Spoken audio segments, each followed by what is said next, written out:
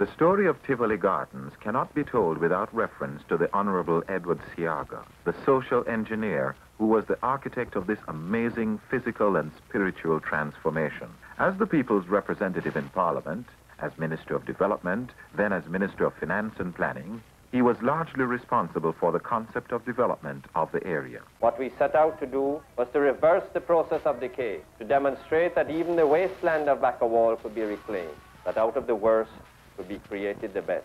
But it was a hard road to travel.